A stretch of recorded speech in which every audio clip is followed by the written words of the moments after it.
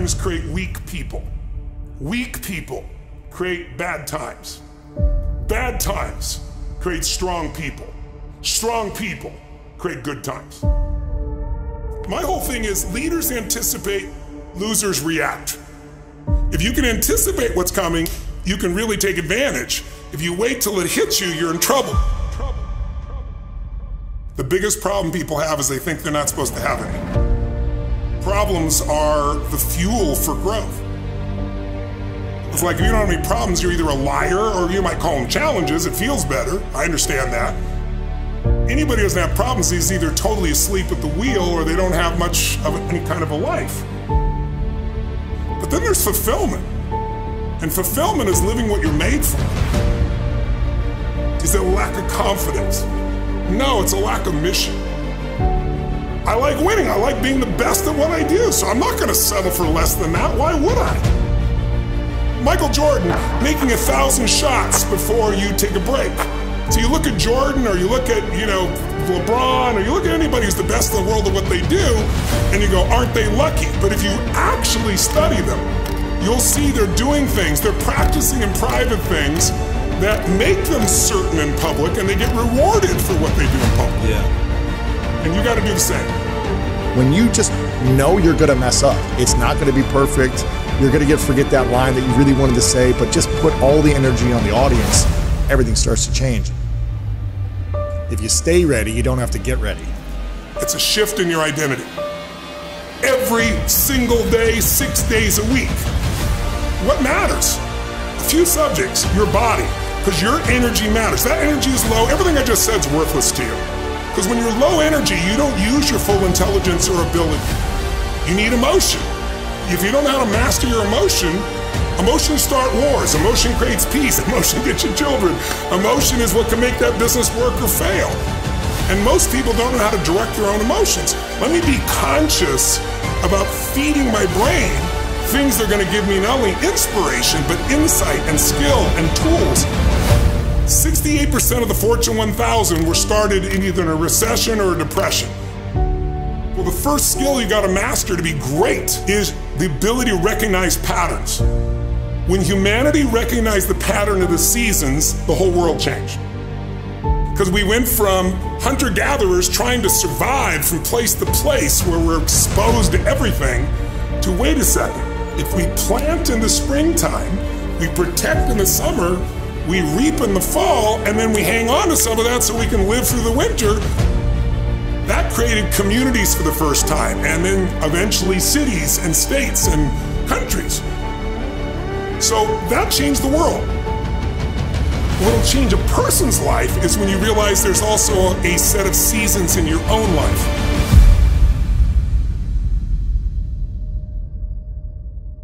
And so think of it this way, 0 to 21 is springtime. Things are easy to grow in springtime. You don't have to do that much. Growing as a kid happens naturally. But overall, life is supporting you. It's sending you, teaching you, sharing with you.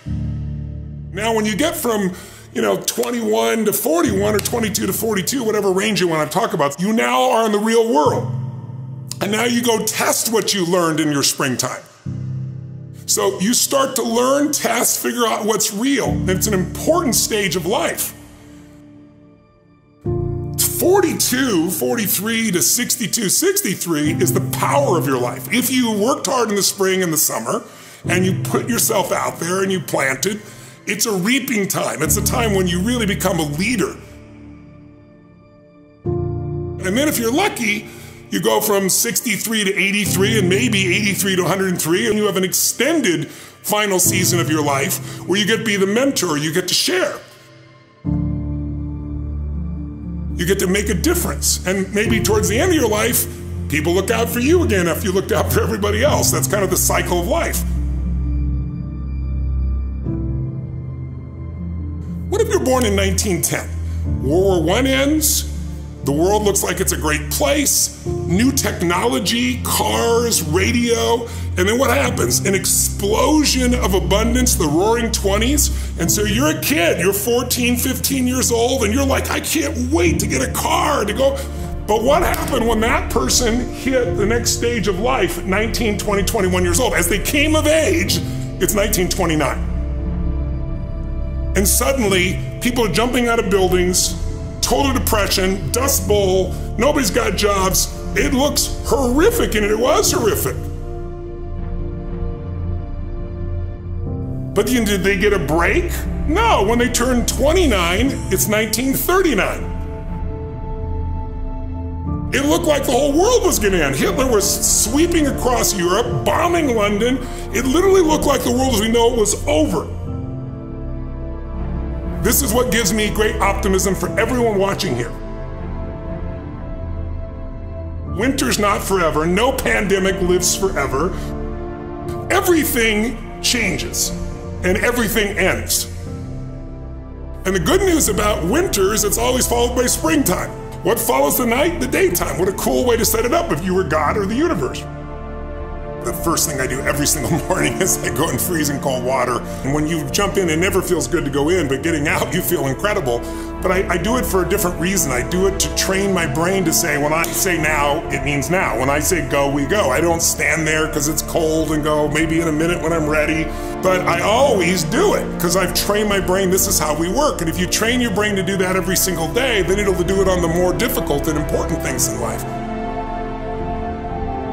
But the essence of it is, I change my body radically, and I do 3 things to make sure that my brain is primed. And what I mean by primed is, most people think their thoughts are their thoughts, Lewis, and you and I know better. Most people just don't understand that you are being primed all the time, and unless you prime yourself, you're gonna be primed by the environment. So I wanna take control of my brain, so I do 3 quick things. 1, I take 3 minutes of those 10 minutes, after I've changed my body, and I focus on 3 different events in my life that I'm grateful for. I usually pick 2 big ones and 1 small one. It could be as simple as a smile on my daughter's face, and it changes your biochemistry.